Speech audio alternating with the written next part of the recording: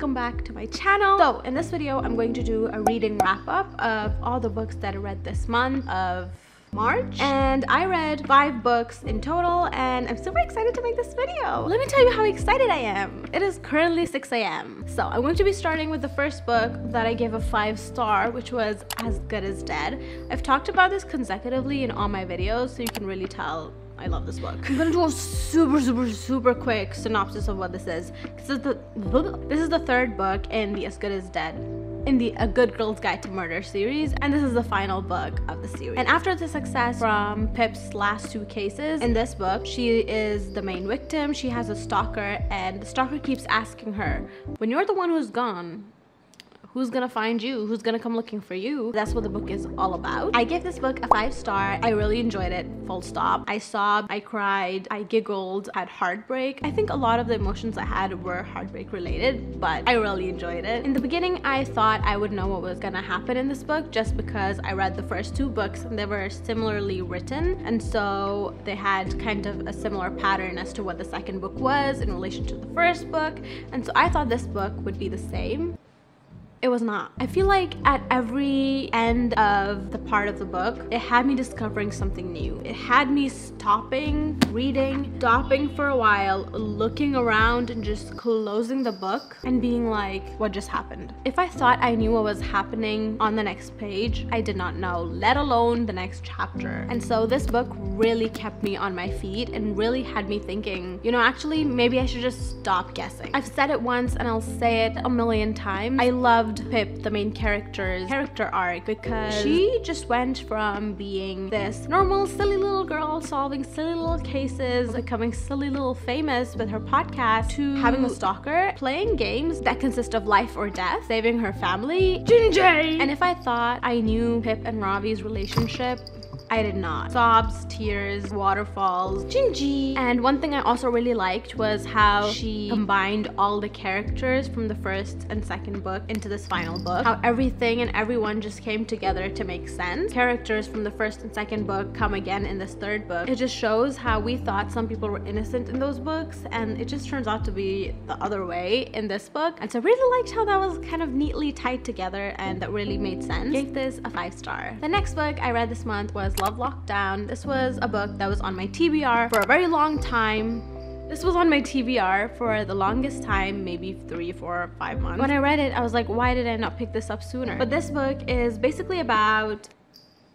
It has 8 characters, so let me take a big breath and try to tell you about all those characters. So this book consists of Imogen, Isla, Danny, Zach, Lorena, Olivia, Ethan, and Charlotte. Basically, they're all living in this one building. Well, some are living and some are visiting some friends, and then a virus comes along. We know which virus. The building is on lockdown because they find a case in the building, and so the whole building has to go to lockdown. And so the people who are visiting their friends in the building are stuck now. And so there's 5 different stories that are going on simultaneously. Some are connected, some are not. So basically, one is about a girl who is single and who is laying around era, and then there's a couple who is at their wits' end, might end the relationship. There's one who are just in their honeymoon phase, and there's one that a girl who's single, and there's one where this guy is madly in love with his girlfriend and wants to propose to her. So those are all the 5 stories that are in this book. I really enjoyed it. I felt like this was a really nice read. I think it's a great read for a palate cleanser because it doesn't have too strong themes of anything, and it's just like a nice happy go read. I gave this book a 4-star. I think I still agree with my rating. Maybe I'd go for a 3. No, I'm gonna give it a 4. I'm not gonna be too harsh. And I absolutely loved Ethan, the one who wants to propose to his girlfriend. I feel like he was the sweetest little charming man in the book. I just thought it was adorable, and I gave it a 4-star. Really enjoyable read. The third book I read was They Do It With Mirrors. This was also a palate cleanser kind of book because this was really thin. I was just missing reading an Agatha Christie book. It had been a very long time since I read one, and to do a quick what it was about, is basically Miss Marple, like Agatha Christie has, I don't know how to pronounce, Hercule Poirot, whatever it is. That's one of the main detective characters she has, and then she has Miss Marple, who isn't a detective, but she's like an old lady who tries to solve crimes with her spare time. That's her hobby. Basically, Miss Marple is talking to her friend her friend talked to Miss Marple about a third friend that they have, and this friend tells Miss Marple that she feels like something is off with their third friend. I guess I haven't read many of Miss Marple's stories. This is the only first one I think I've read, but what I read from this and what I got was that this friend, again sorry I forgot her name, who tells Miss Marple she thinks something is off, usually has these feelings with things and with people, and she's mostly always right, which is why Miss Marple believes her and decides to go to Stony Gates where their third friend lives, figure out, you know, why her first friend is thinking that something is off with the third friend. She goes to Stony Gates where she lives, tries to study everyone who's living there, tries to figure out who is possibly a threat to their third friend. It's a very nice little cozy book and I really enjoyed it. I guess in some parts I thought it was a bit monotonous. I guess I didn't really like the way the investigation was set up. I'm more used to reading this guy books that involve him, and I really like his detective, well he is a detective, so his detective way of finding out what happened, and he's very particular in the way he sees things. He always needs everything to be proper. However, I noticed Miss Marple had nothing in particular for me to really love as a lead character, and I feel like sometimes maybe like this through the book, like this much, she was kind of lost in the book and she was more of a side character once the detective comes in. And then once the detective comes in, it's more just like a, oh, I'm just reading a normal investigation. With the way I'm talking about this book, I'm pretty sure I gave this a 3-star, but let me check. Yes, I gave it a 3-star because it was a nice cozy read. Like I really wanted to know what's happening, but also nothing too special about it. So that's what I thought about this book. I read Caraval, and I talked about this in my last video as well. There's Caraval, which is a performance carnival set up every year in a particular location, and you can only get invited through a private invitation. And the main characters of this book are Scarlett and Tella, her sister. They're personally invited, and they have a third person, a sailor, who influences them to really take that step to go to the event. And when Scarlett reaches the island, she notices her sister isn't there with her, and turns out she's actually a part of the game now. Scarlett has to find Tella, her sister, for the game to end, for her to basically also just find her sister safe and sound. I absolutely enjoy this book. I gave it a 5-star. This was one of the first fantasy books I've read, which is more magic themed, and I really enjoyed it. I loved each and every character. I loved the world building. I loved the sailor, which I didn't think I would love. Lots of sobbing towards the end of the book. I cried a lot. Also, people told me I should read this before I read the Once Upon a Broken Heart series, because you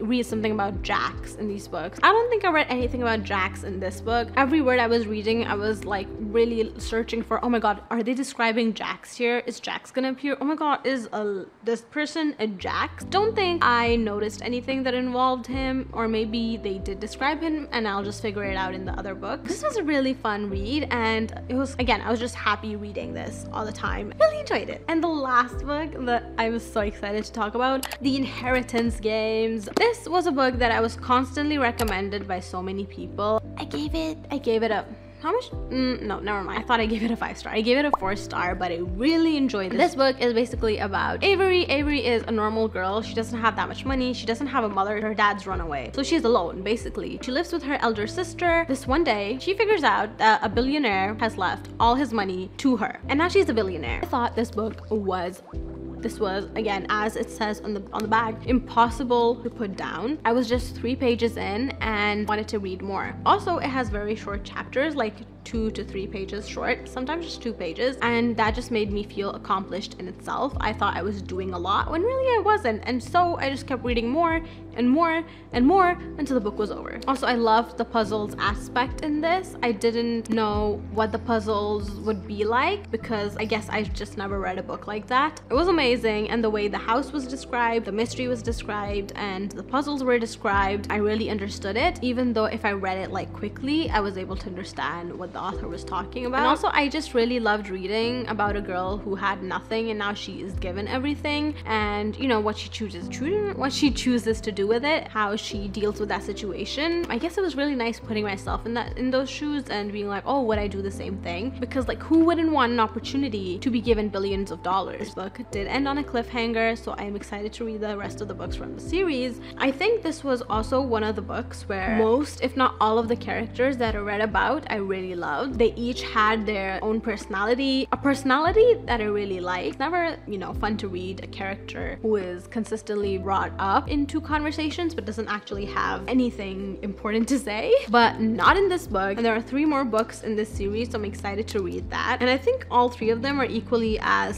small and have short chapters, so I'm excited for that. And I gave it a 4-star. Actually, I said I gave it a 5-star, but after I marinated on it, and also I was just feeling a 4-star, I decided that is what I would go with. And so I went to the 4-star because I did enjoy the book. It was fabulous, amazing. I would highly recommend. However, I don't know, I guess just reading throughout, it just felt like a 4-star to me. I'm excited to add this into another series collection on my bookshelf. I feel like that's so exciting. I never thought I would be a series girly, but I have become one. I'm super excited to be a part of all these series that I've read this month so far. So those were all the books that I read this month. I'm so happy with the books I read. There's not any book in particular that I really hated. I feel like they all were a good time. And I'm super excited to read all the new books that I have for the next month in April. If there's any series from these books that I shared that I'd like to be finished with by the end of this month, would probably be Caraval, because I just have 2 more books to rate of those. And I also ordered the 2 books and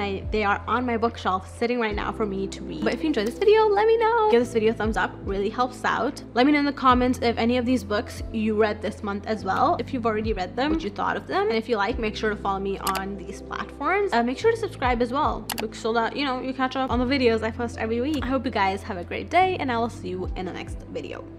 Bye!